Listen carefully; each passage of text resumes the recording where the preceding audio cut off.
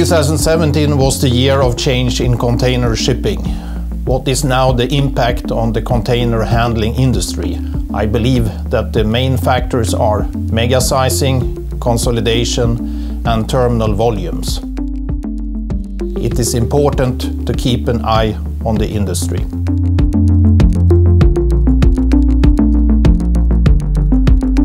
We are now in the mega age. We are talking about mega container lines, alliances, ships, ports, terminals and cranes. The main mega driver is the container ships. They are now getting very big relative most trades. The alliances have been handling this so far, but the shippers require decent frequencies, so we are coming to the limit.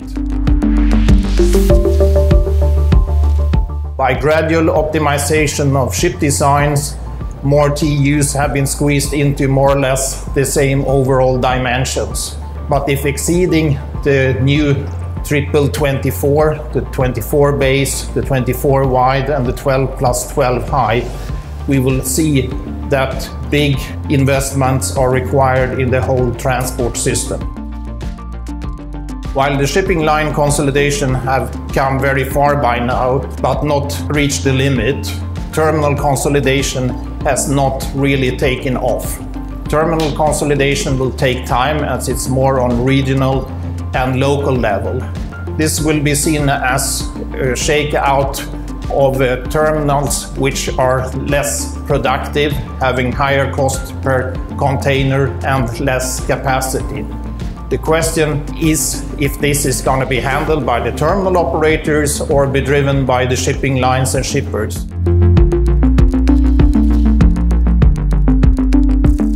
Digitalization ties container logistics much tighter now to the global logistics environment. It's really not so special anymore. In worldwide logistics, consolidation is driven by big shippers like retailers, e-commerce and big manufacturers.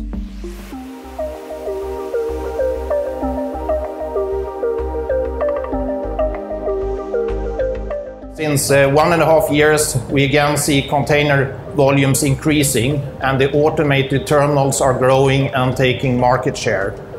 Terminals will be forced to be on their toes, accepting a lower number of calls by bigger ships and requiring higher peak capacity and still with less money per move. This is felt especially just now as we see more deliveries of large ships than ever before, and this means cascading of 13,000 to 16,000 TEU ships into several new trades. The result will be less terminals, but bigger and much more automated. The terminal operators are more cautious today, are more focusing on investing in existing terminals, optimizing them instead of investing in greenfield projects.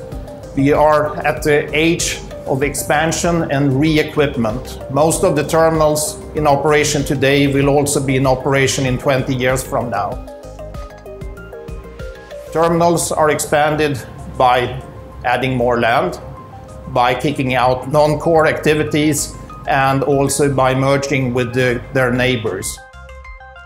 Bigger calls means that the yard capacity and especially density must increase. And this is achieved by replacing RTGs and straddle carriers by automatic stacking cranes. So re-equipping terminals is not just bigger ship-to-shore cranes, but also much bigger and automated intermodal and yard cranes.